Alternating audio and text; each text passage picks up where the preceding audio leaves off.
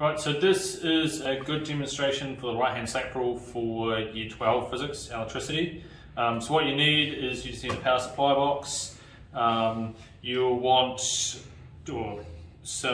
these are brass, some brass or copper tubes. It doesn't really matter the thickness, to be fair. You just want something that a piece of aluminium or a piece of thin copper can roll on. And you've noticed I've sanded back the aluminium, I've sanded back the brass. I also had a copper pipe here that I used. This copper pipe is substantially heavier than this piece of aluminium.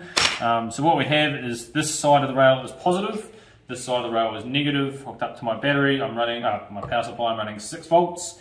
Then I have my strong neodymium magnet. I have north on this side, south on this side. So north magnetic field lines will be pointing down.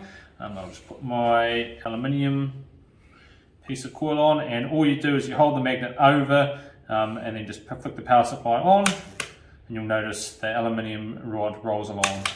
And then you can change your magnet direction, so south is now pointing down, and it will flip the direction. So it's a nice easy demonstration. You don't need to use a horseshoe magnet, you've just got magnet in hand, you can point it at the aluminium rod, and if I show you if we use a copper rod, it's a better conductor, but it's substantially heavier, so it does move. But yeah, so it's one thing to note, try and have as light as possible rod that goes in the middle. Another thing that you do have to be aware of is, because if you use a really strong, well, it's quite a strong magnet, you can actually just move the rod without even turning the power supply on. So it's just a thing that you can use to really sort of mess up the students. And you'll notice that it's not magnetic whatsoever. So there we go. So it's an easy, cheap demonstration to show the right-hand SAP rule.